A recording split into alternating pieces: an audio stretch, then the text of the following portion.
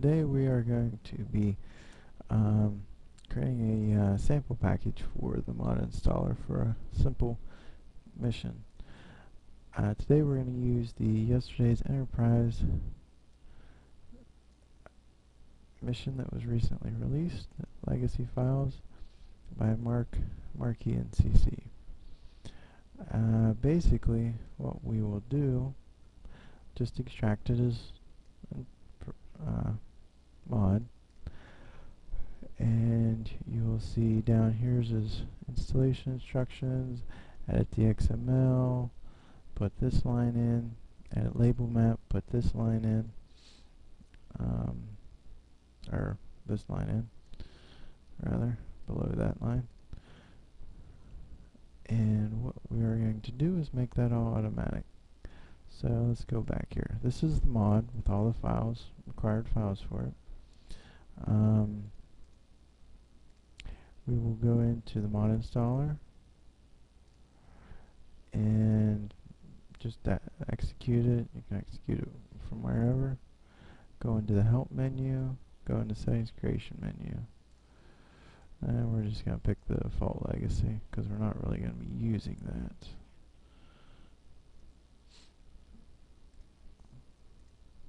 We can close the extra windows. Now, what we're going to do is create the entries here. This is the label map entry. These other entries are the mission menu. So the first one is this entry, or this entry rather.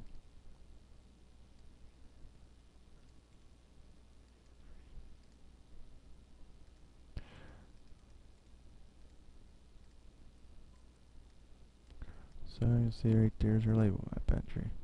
Now we have, here's our map file. We'll enter that. Here's our date.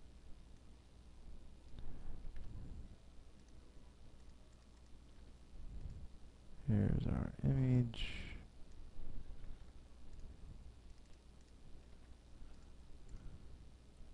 Number of ships is 0. Hero is the Enterprise D. And we have 0 free CPS. And all honestly, you don't need these two because they're zeros. They're by default 0. But it's in there. So there's all our entries right here. Yesterday's Enterprise. The file name, the date, the image, number of ships, the hero, and the free command points. So we will save that file, and then that's really all we need, because Markey, when he creates his, he uses objectives like this, which are not used in the main objectives file. So he doesn't need to link anything to the main objectives file, which is what this objective settings is for. This will look up your objectives in the main objectives file, the ones that are referenced, which are these, are the actual entries in this file, and then these are their looked up entries. But since he doesn't enter his objectives that way, we don't need that. So we'll just go back to packaging, and we will browse to where we extracted the mod to. Right there, you'll see these are the files found there: the README file, the campaign legacy, missions, and everything. And you will see there is a new mission setting file found, which is the one we created when we saved this. So now we just need to give it a name.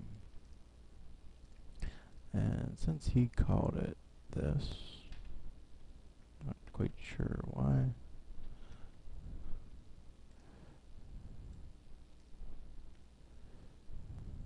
We'll call it that too.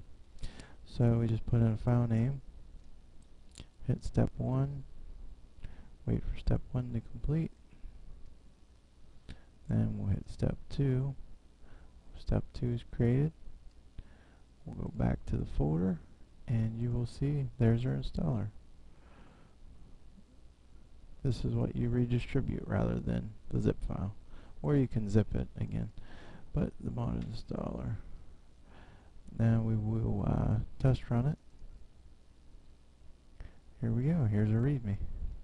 You'll notice that is the README that's here.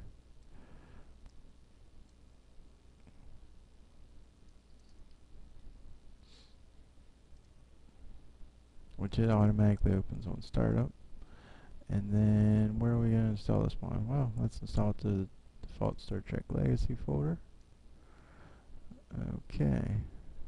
Install to. This is actually a stock install, so it has no additional missions.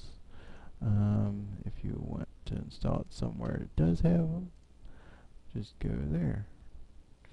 Here's Aftermath 2.0. It has to go through, find the mission menus, and then you just go through and pick what menu you want to put it on.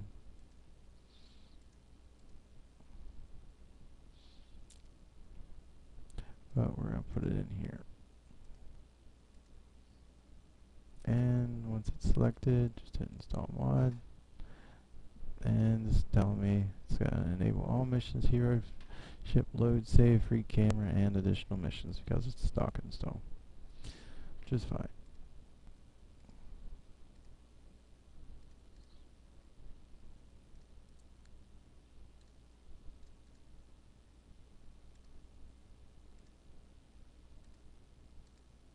And now you'll see if we go to reinstall it, we now have the XML name, and we have a pre-existing mission listed, which is called Yesterday's Enterprise.